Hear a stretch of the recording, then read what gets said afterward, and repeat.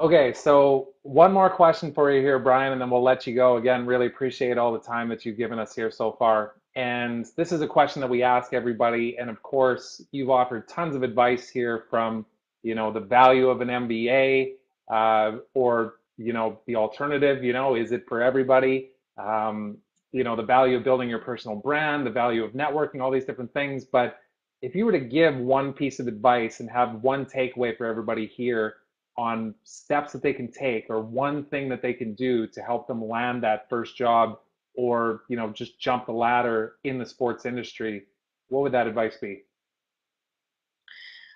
Yeah, two things. One is you got to do all the little things that make a big difference. So if someone spends 15 minutes talking to you, send them a handwritten note. I get like 250 emails a day. I get a handwritten note maybe once every 2 weeks. So it's so easy. It takes 5 minutes and it really sets you apart from everyone else.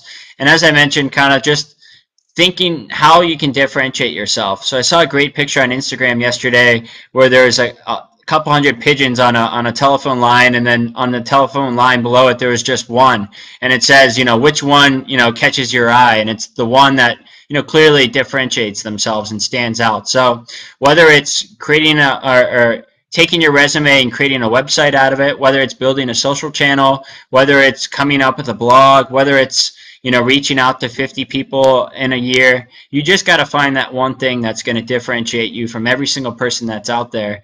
And again, for everyone, it could be something different, but knowing what it is and working hard to maybe continue to use that to your advantage, I think is, all you need is one real key thing that you can speak to in your interview that really makes you the best candidate.